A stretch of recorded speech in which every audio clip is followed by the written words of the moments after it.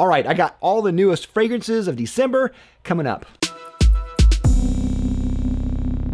Hey Fragrance family, I'm David and I'm a fragrance bro, of course your best source for everything fragrance related. Today I have a video on the newest fragrances of December. Now these are all the fragrances that were released or announced in December, and I have an ongoing series that I go through this every month, and I split it up into 2 videos. So these are the newest ones, but I also have a second video of the newest ones that I think are the best or my favorites called December Hype, or the hype new fragrances, whatever. Definitely go check that one out first if you haven't already, to see what I think are going to be the best of this month. But today's gonna be a video about all the newest fragrances that I didn't mention for the hype video. These still might be really good, but I'm just not sure about some of them. So, all right, let's go ahead and get started. First, we'll start off with any celebrity fragrances and get those out of the way. There's a Nina Ricci Nina Rose Garden fragrance coming out. And I consider Nina Ricci, I guess, a celebrity house. I'm not really sure. It's a whole line. I guess it's not really a celebrity fragrance anymore. This one was created by Olivier Cresp, so maybe it's good. I like Olivier Cresp a lot. This one has notes of pear, neroli, vanilla, and musk and grass. So that could be good. So I guess we'll see. All right, so I guess that's all the quote-unquote celebrity fragrances. Thank God. All right, next let's go to some flankers. Now Gucci has a new flanker to Gucci Guilty, which is Love Edition 2021, if I'm reading Roman numerals correctly. That sounds right, since it's coming up into 2021 soon. And of course, they have Pour Homme and Pour Femme. All right, Gucci Guilty Pour Homme is a modern masculine creation that opens with invigorating Italian lemon, white florals, honey tones, orange blossom, and French lavender. Pour Femme is an aromatic floral scent that has citrus notes, zesty bergamot, spicy pink pepper, and lilac. All right, next is a new one from L'Artisan Parfumeur, and that is Passage d'Enfer Extrême. Pronouncing that wrong, I am sure, but this is an extreme version of the original Passage d'Enfer, Passage d'Enfer, which literally means gates of hell, apparently. Great. This one is made by perfumer Olivia Giacobetti, who's a great perfumer. I really love her stuff. Notes in this are red lily, jasmine, incense, sandalwood, and vanilla absolute. So that sounds really good. Next is a new one from Guerlain, and that is La Petite Robe Noire Eau de Parfum Nectar. It's a flanker of a flanker of a flanker. It's a flanker of the original La Petite Robe Noire from 2012. This new variant promises an optimistic, mischievous, and seductive little black dress, a symbol of modern Parisian fashionista. Okay. Notes in this are bergamot, almond macaroon, Bulgarian rose, Turkish rose, honey, patchouli, and tonka. I'm sure that's going to be fantastic. All right, next is a new fragrance called Elie Tahari Night Eau de Parfum. And this is a new one that I haven't tried before, but it looks pretty cool. It's got like a crocodile on the front there. I don't really know that much about it. It's from a New York fashion house called Elie Tahari. Notes in this are bergamot, orange, saffron, rose, fig, iris, amber, oak moss, and patchouli. So could be good. We'll see. All right, next is a new line from Marc Jacobs, and it's the Spring Collection, which is Daisy Spring, Daisy Love Spring, and Daisy Oh So Fresh Spring, which I'm not going to go over them, but all of these are aromatic, fresh, floral scents. And these look, kind of run-of-the-mill, generic Marc Jacobs scents. Next is a new one from Louis Vuitton, which is Étoile Filante. Whew, man, French is really tiring me out, man.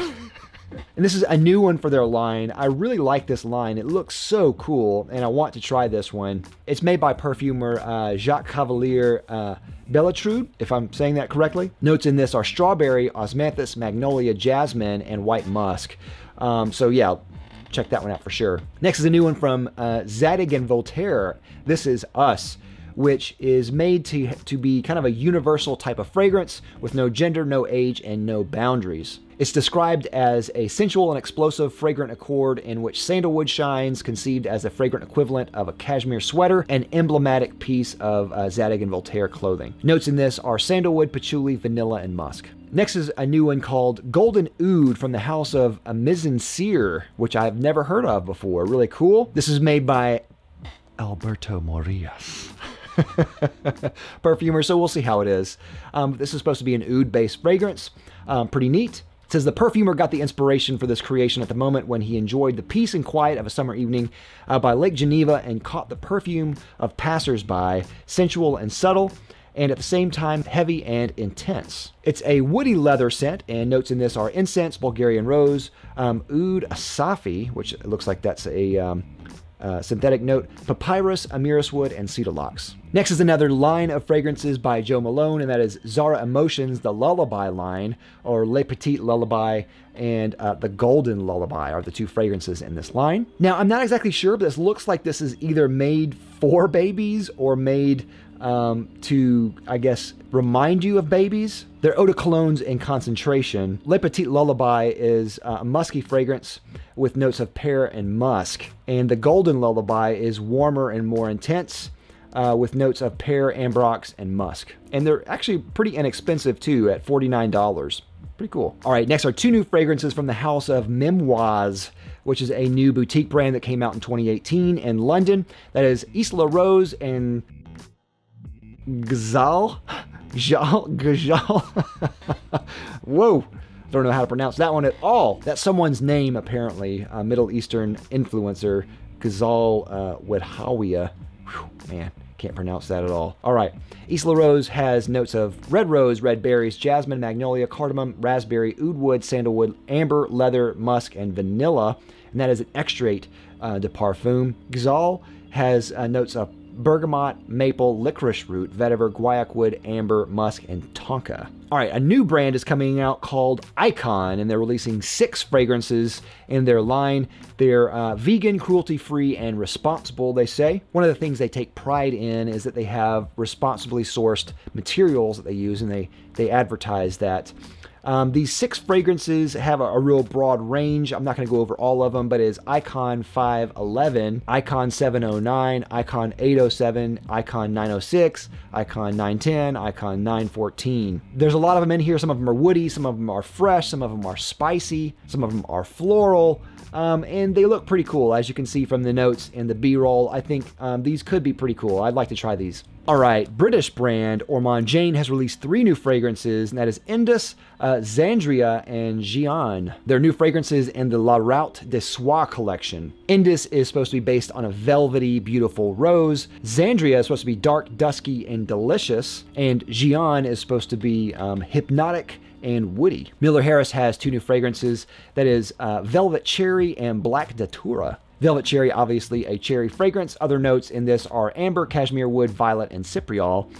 Black Datura is a hypnotic scent based on datura flowers. Other notes in this are ylang ylang and musk. Jovoy Paris has released a new fragrance called 21 Conduit Street, which is a new lavender fragrance. Other notes in this are grapefruit, bergamot, rhubarb, fir, balsam, amaretto, tonka bean, ambroxan, and modern woods. French line Anatole Le Breton has a new fragrance called Fleur Cachée, and it's a new vanilla fragrance. It's loaded with spices and precious woods. Some of the other notes in this are timid pepper, turmeric, fenugreek, wow, sandalwood, cedar, and parabalsam. Fenugreek is a really interesting note. Apparently it helps women who are lactating produce more milk, but it also smells like marijuana. I wouldn't know this from experience. I actually don't really know this from experience. Fenugreek I do anyway. All right, artist Andrea Mack has a new fragrance called Light Source, which is a unisex fragrance. Notes in this are lemon, pink pepper, petitgrain, bigarade, black pepper, star jasmine, green fig, and crystal rose. All right, there are 3 new fragrances from Dawn Spencer Hurwitz. Wow, she is staying busy. She has like a collection of fragrances every month I'm on here.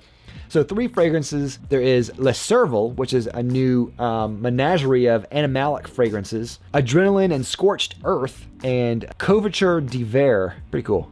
A lot of information here. I couldn't really find all the notes in one spot, but these look pretty cool. With that, I'd like to thank my sponsor, Fragrance X. Fragrance X is an online retailer that sells thousands of legitimate fragrances for a discounted price. If you're considering buying a fragrance, definitely check out Fragrance X. I'll have a link down below to them as well as a coupon. All right, and that is all I have for the new fragrances. Not a whole lot came out for the month of December. Doesn't surprise me. They probably released all their fragrances earlier and expecting people to cash in for Christmas. So yeah, we'll see how 2021 goes. Hopefully there's going to be a lot better releases. But I think overall, 2020 is wrapped up. Thank God. Whew. But yeah, these are all the newest fragrances for December. What are your favorites? Let me know down in the comments. I'd love to hear your thoughts. And of course, don't forget to like, comment, and subscribe down below. I'll love you for it. I'll see you next time. I'm Dave with the Fragrance Bros. Bye.